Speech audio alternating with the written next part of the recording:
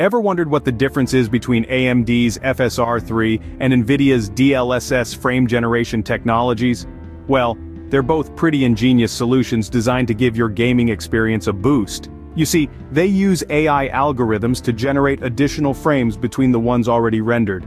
It's like inserting extra moments of action into your favorite movie scene. The result? Higher frame rates and smoother gameplay. But that's just the tip of the iceberg. Let's dive deeper into the performance, image quality, compatibility, and latency of these technologies. When it comes to performance, there are distinct differences between AMD's FSR 3 and NVIDIA's DLSS frame generation.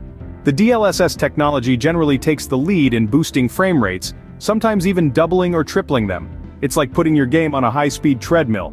On the other hand, FSR 3 also enhances frame rates significantly, though it may not reach the same heights as DLSS. Now let's talk about image quality. DLSS, while brilliant at speeding things up, can sometimes introduce artifacts or ghosting, particularly in fast-paced scenes or complex details. It's a bit like watching a film with occasional blips in the projection. FSR 3, however, tends to be less prone to these artifacts. While DLSS might boost your frame rate more, FSR 3 might provide a smoother image. But what about compatibility and latency? Compatibility and latency are key factors in choosing between AMD's FSR 3 and NVIDIA's DLSS frame generation. Let's get into the details. DLSS, while offering impressive frame rate boosts, has a caveat. It requires specific NVIDIA RTX 30 and 40 series GPUs, and even then, not all games support it.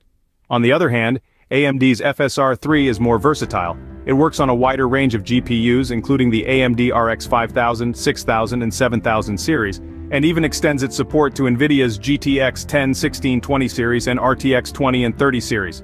Now let's talk latency.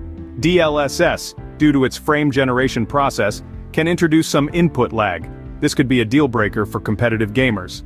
FSR 3, however, generally has lower latency, providing a smoother gaming experience. So, while DLSS may offer higher performance and quality, FSR 3 provides wider compatibility and lower latency.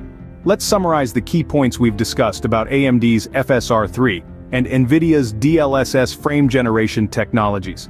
NVIDIA's DLSS generally offers higher frame rates and better image quality, but can introduce some lag and requires specific hardware. AMD's FSR 3, on the other hand, works on a wider range of hardware, has lower latency, but its image quality can be slightly softer.